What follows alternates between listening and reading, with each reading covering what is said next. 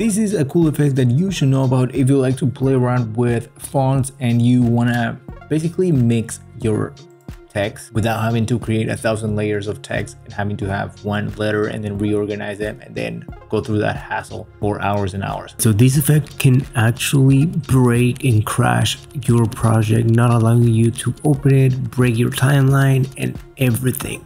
But I will also show you an alternative that you can use if you want to actually use to the animated part, which I think is what's causing the crash for these. So let me just show you this little cool trick. What you want to do here is, first, we're gonna need a text plus, right?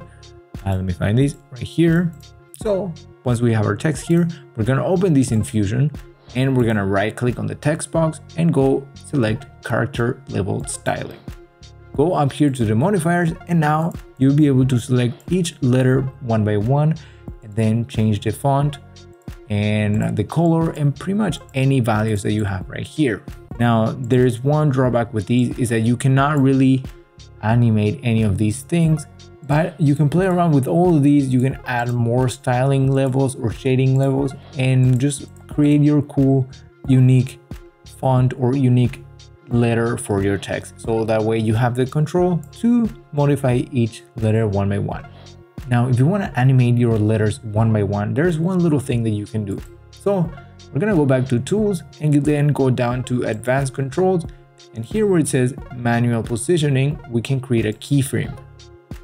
Now we go up here and then activate the allow manual positioning. If we zoom in, we can see there's this little dot that showed up on our screen. If I move a few frames and then select that dot and move these around, then I can move the letter, each letter basically. So yeah, now what you can do is go to the spline tool here.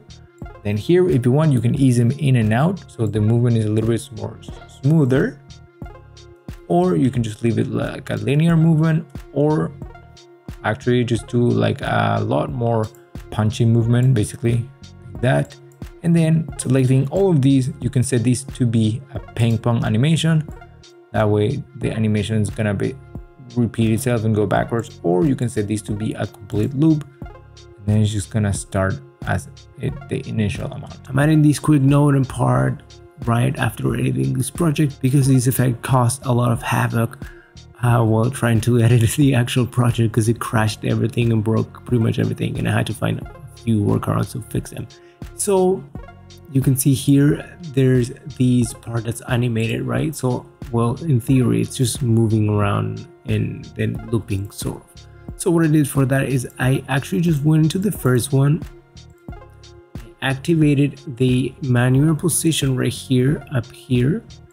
As you saw, is the same process that we use but without the manual positioning keyframes. Now, to make sure that your position is not repeated, what you want to do is extend these text that you have here. That way you already have the previous position.